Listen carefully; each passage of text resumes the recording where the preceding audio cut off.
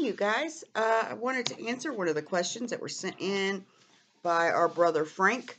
In a nutshell, his question was, I was watching this channel and this person says that the parable of the talents, now talents doesn't mean like gifts like we have, like she's talented, she can sing. Talents was a measure of weight for money. So like a talent of gold was worth X amount, right? So talents is just a measure of money based on the weight of the metal, all right? So we see the same parable or very similar one in Luke 19. So the parable of the talents is Matthew 25. We see a very similar, if not the same one, it's probably two different accounts of the same parable. Now in the scriptures it says that Jesus came, one, but for the lost sheep of the house of Israel, and to fulfill the promises given to the fathers, right? So he spoke to them always in parables. It said whenever he spoke to them, it was in parables, and he didn't not speak in parables. There was not a time where he spoke to crowds without speaking in a parable. It says so that, those that have ears to hear could hear. Others would not. This is God's thing, okay? I can't get into that whole thing, but I will say it's not what some are saying. So, and I'll show you the context. You ultimately, again, I'm your sister in Christ, and you need to go to the scriptures. If you've trusted Christ, what he did on Calvary gave you eternal life. The Holy Spirit dwells within you. He is the teacher of all truth. You go to God's word, and ultimately you have to be convicted with what you believe it says. All I do is show you the context and why I believe it's what it's saying, okay? Ultimately, it is up to you to verify that. We shouldn't trust anybody just blindly. We need to research it and go to God's word, pray on it, meditate on it, and see if you can see it, right? Well, Frank asked, he says, look, I was watching a channel, and he says that this parable of the talents disproves OSAS, or once saved, always saved. No, I don't think it has anything to do with that at all, and I will show you why. Here you go. A person that has trusted Christ has already been passed from death to life, and the life is eternal. Born of God, was dead, but was quickened together or brought to life. Remember the quick and the dead? It means the living and the dead. Brought to life in Christ. Already seated in heavenly places in Christ Jesus. So that is, it's not possible to undo that. That really belittles the accomplishment and the victory we have in Christ. And Christians are supposed to have joy and peace and to know we have eternal. We're supposed to know this, okay? The Spirit bears witness that we are the children of God. So let's look at it and see what's going on here. So what do we know so far? One, this is to the nation of Israel. Jesus came but for the lost sheep of the house of Israel.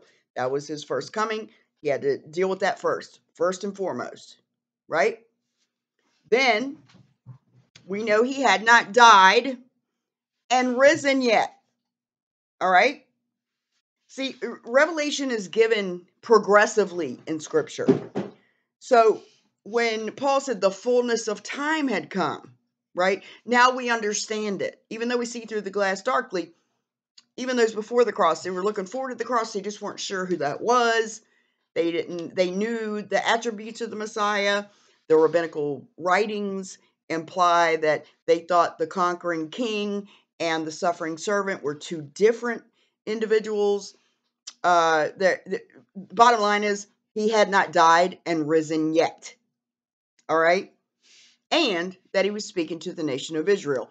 What else do we know about that? Well, Paul tells us that many, a remnant believed, a remnant did. We got to remember the first believers and the disciples were of the nation of Israel. They were all Jews, or I don't want to say Jews, I'll say Hebrews. Jews usually refers to Benjamin and Judah, but we'll just say of the nation of Israel, okay? But we also know that a large majority were going to reject him, no matter how much evidence they had, and they had a lot, all right? They were without excuse.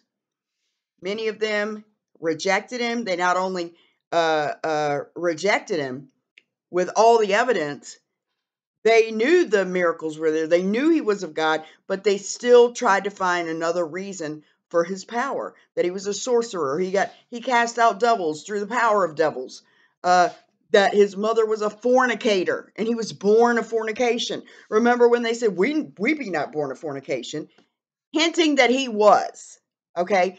But he was born of a virgin, just like it was prophesied in Scripture, but they would not see it, okay? See, when the nation of Israel was given the oracles of God, the teachings of God, all of the prophets, everything they needed, they should have known who he was, okay? They should have known, but they rejected him. Their hard hearts, they did not want Jesus to tear the veil in the temple. They wanted to be the ones that were the mediator between the people and God. They didn't like their power being taken.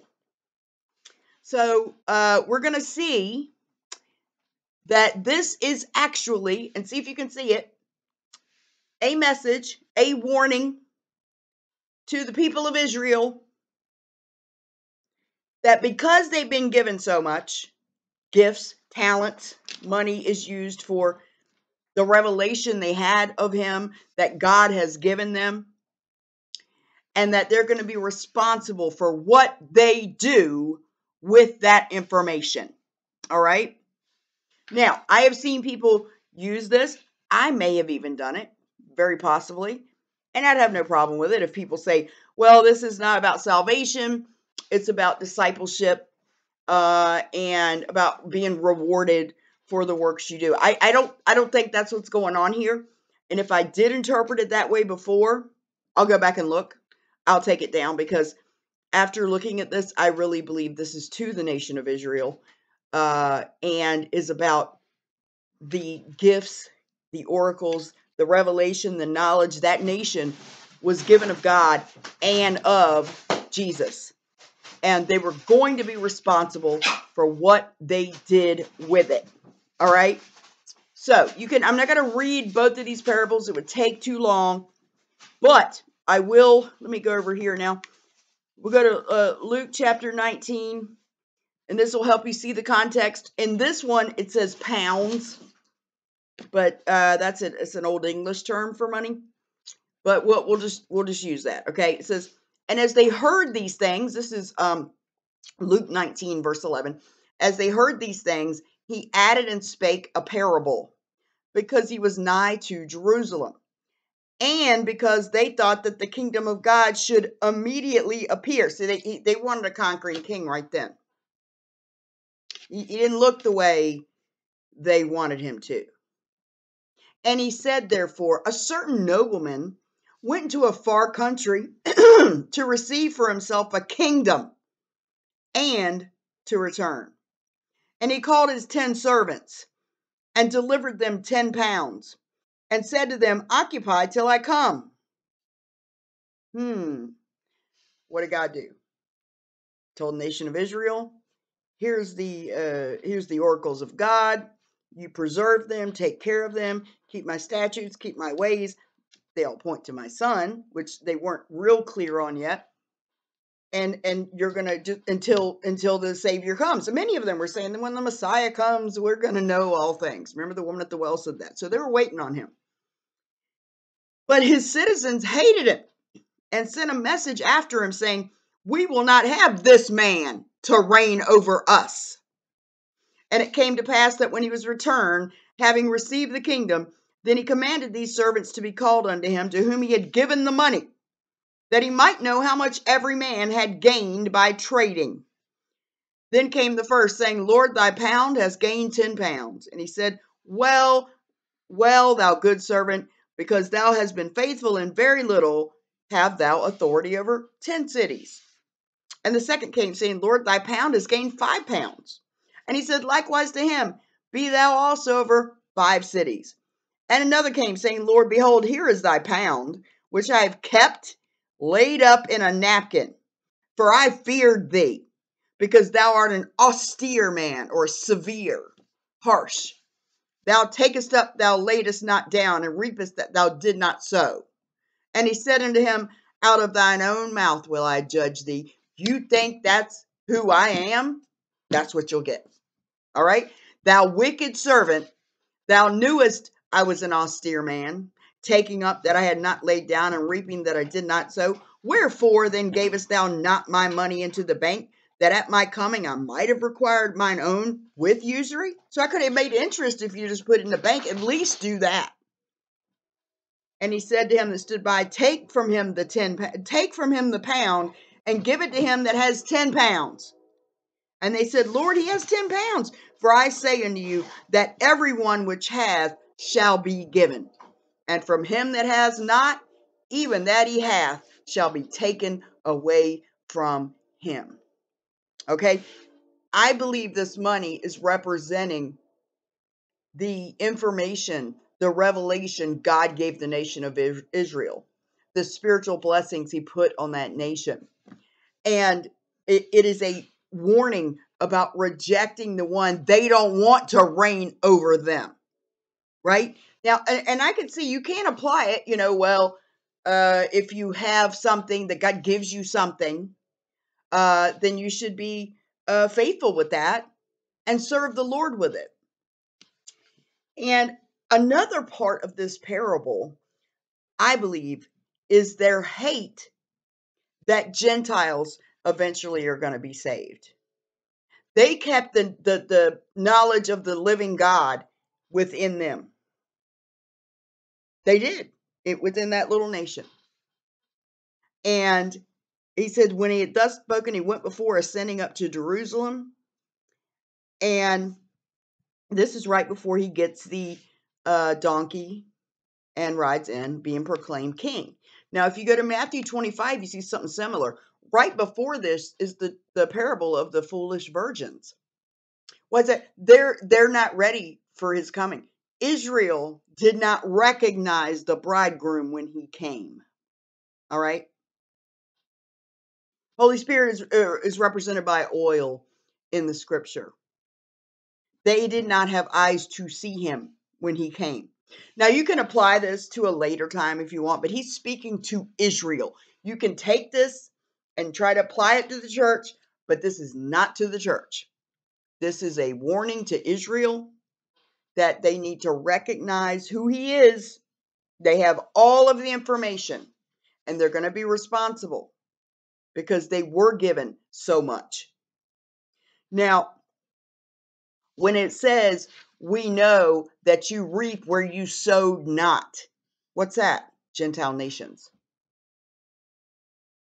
You didn't give the oracles to the Gentiles. There's many places in here where he says, I have a people that are not a people. I have sheep not of this fold. And then we find out, he said, Abraham will be the father of many nations. And that we're children of Abraham by faith in Jesus. Right? A lot of them hated that. They despised it. And Jesus even told him, you're going to see people come from the east and the west and sitting down with your patriarchs, with Abraham, Isaac, and Jacob in the kingdom, and you yourselves thrust out. Because it's about Jesus, because they reject him. Now, they see him as a harsh, impossible man. That's what the law does. But when they had eyes to see, because it tells us that the law was given so that every mouth may be stopped and the whole world may become guilty before God, so that sin might become exceedingly sinful, right? Many were self-righteous and couldn't see that. They just saw God as a harsh taskmaster that had to be obeyed. They could not see it was to break them, so that when the Savior came, they would receive him because they needed a Savior, right? There's many places in here. I really think this has nothing at all to do with the church now. I really think this is a warning to them to recognize who he is. And because they had all that information, all that revelation, they were responsible for rejecting them. Now, a key to this is when it says, we will not have this man reign over us. They didn't want Jesus as king. So to me, I don't know why they would apply this to losing salvation. There's nothing in here about saved people and let me just say, when you're doing a parable, not every detail fits into something. Like you can't make them too literal. A parable is an overall picture representing something else. It's to tell a story or a lesson. So don't take like things and go, and this represents this, and this represents this, and this. It's not always going to work that way. It's an overall picture. And I believe this is clearly warning them not to reject him. We see the parable of the virgins. We see this in Luke and in Matthew. So it's a warning to Israel that they are responsible. They will answer for it. They were given everything to know who he is. If you want to apply it to service, that you'll be rewarded and whatever you're given, you need to use it for the Lord and he'll give you more. And if he sees you faithful with little, he'll give you more of it. Sure, that's a very practical application of these parables. Sure, you can use it that way, and I believe that's probably true too. But I think this is really about the nation of Israel not recognizing him, having everything, all the gifts God gave them, for them to acknowledge who he was, and that they can feign ignorance, but they're not ignorant. They're going to be responsible for it. The bottom line is they don't want this man reigning over them. That's it. So I don't see this having anything to do with a saved person, sealed by the Holy Spirit, later losing salvation. No. First of all, you're not saved by works. So even if this did represent, like if the talents or the pounds represented spiritual gifts that you didn't use, you're not saved because you use your gifts. Now we're saved unto good works, and a lot of people do translate this for that. I don't see that there anymore. I see it in its original context was to the nation of Israel about rejecting him. You can see, we don't want this man reigning over us as king. It says it clearly in the scriptures. So, Frank, sweetheart, no, I really don't see this at all applying to that. When you're looking for bad news in the scripture and you see the Lord as a hard, austere man, you'll find it. But if you got your grace goggles on, as I say, you see Jesus in everything. I don't have anything to bring, and I love those old hymns. I would not dare approach the Lord and argue anything of myself. I got nothing, Lord. The only thing I have is that Jesus came and died for my sins. He was buried and he rose again the third day. It's his blood alone I rest and stand on right here. That's it, Lord. I have nothing to argue. No matter how much I served him, no matter how, it's nothing. I don't deserve to be here. I'll never deserve heaven or eternal life or being with the Lord forever. I'll never deserve it. I stand right here on his blood, and that is it, and that is all. Everything else, we can talk about it if you agree or disagree on what works are rewarded or not rewarded. Fine. We should do anything God asked us to do. You know why? Because he saved us. Period. Like we should do everything the Lord asked us to do because he saved us. And it's very unfortunate that people think we're telling people not to live for the Lord and not to serve the Lord. I believe in it, believe in living my faith. I believe he's worthy of praise every day, even when things are terrible. He's still good. He's worthy of praise. And so just because he saved us, we should do anything and everything he asked of us. But I really just don't see that that's what this parable is talking about. It's clearly before his death, burial, and resurrection, a warning to the nation of Israel that they are going to be responsible for what they do with the gifts, the talents, the pounds. The money represents all the spiritual fellowship God had with that nation. And the key here is we don't want this man reigning over us. That's the key there. Okay, you guys. God bless.